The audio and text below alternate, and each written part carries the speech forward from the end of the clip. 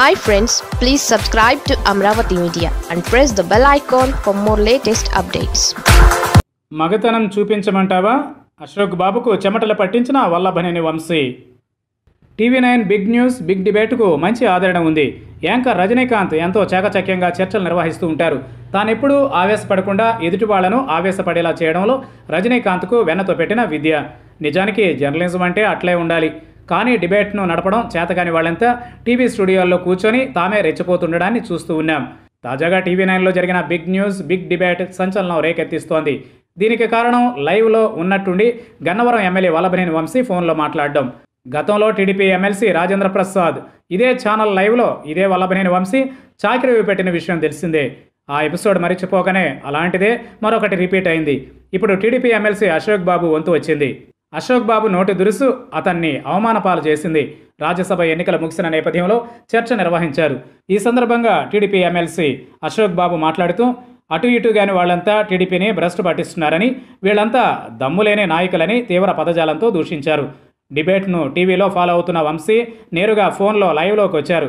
Telugu Desam whip ధిక్కరించారా, లేక ఆ పార్టీకి వ్యతిరేకంగా ఓటు వేశారా, లేక చెల్లకుండా కావాలని ఓటు వేశారా అని వంశీని యాంకర్ రజనీకాంత్ ప్రశ్నించారు. ఇక చూసుకోండి, అప్పుడు స్టార్ట్ అయింది అసలు కథ. తాను 2004 నుంచి రాజకీయాల్లో ఉన్నానని, అశోక్ బాబు కొత్తగా వచ్చాడని అన్నారు. నేనేంటో, నా మగతనం ఏంటో 3 ఎలక్షన్లలో జనం చూశారు. అశోక్ బాబుకి ప్రత్యేకంగా మగతనం కావాలంటే, చూపెట్టాలంటే అది వేరే సంగతి. నోరు దగ్గర పెట్టుకుని మాట్లాడితే మంచిది. ఒళ్ళు హద్దులో పెట్టుకుని మాట్లాడు. ఎవరు నువ్వు? నా మగతనంపై మాట్లాడుతున్నావు అశోక్ బాబు. నీకేముంది? నువ్వెప్పుడొచ్చావు తెలుగుదేశంలోకి? నువ్వేం చేశావు తెలుగుదేశానికి?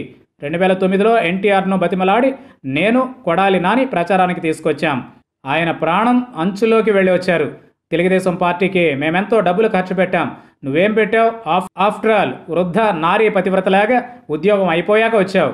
నీకు ఒళ్ళు కొవ్వెక్కి ఏది పడితే అది మాట్లాడి మగతనం ఉండి రాజకీయాలు చేయమనడం ఏంటయ్యా మగతనం? ఇప్పుడు నేను తెలుగుదేశం అంటారా, లేక వైసీపీ అంటారా? సస్పెండ్ చేశారు కదా, చంద్రబాబు నాయుడు గారిని అడగండి. ఎవడి మగతనం చూద్దాం అనుకుంటున్నావు అశోక్? నువ్వెప్పుడైనా జనంలోకి వెళ్ళావా? పోటీకి వెళ్ళావా? సీట్ ఇచ్చారా? తెలుగుదేశం క్యాంటీన్లలో భోంచేసి, తెలుగుదేశం కార్లలో తిరిగి, తెలుగుదేశం జీతాల మీద బతికే వాళ్ళు మీరేంటయ్యా మాకు చెప్పేది? 2019లో ఎందుకు పని చేయించలేకపోయారు?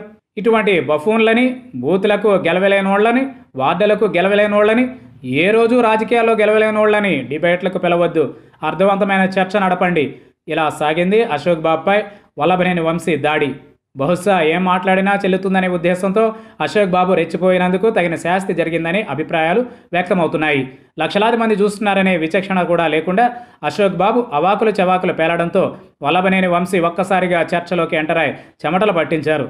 ఎవరైనా ఒళ్ళు దగ్గర పెట్టుకుని మాట్లాడాలని ఈ ఎపిసోడ్ హెచ్చరిస్తోంది.